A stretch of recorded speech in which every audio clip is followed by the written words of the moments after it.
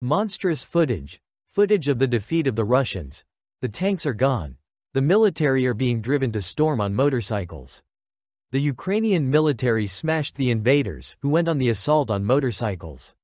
A scandal erupted in Russia after the publication of a video showing invaders storming Ukrainian positions on motorcycles.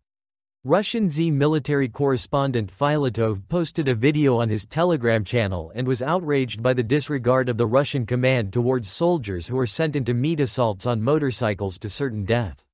In the published footage, Russians come under heavy fire from the Ukrainian armed forces, fall from their motorcycles and die. A fragment of the video is published by the Ukraine 365 Telegram channel.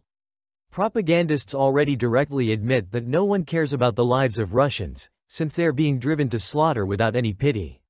These are monstrous shots, admits Z military correspondent, commenting on the video. According to Filatov, what is happening is criminal in relation to Russian soldiers, who are dying en masse in meat assaults.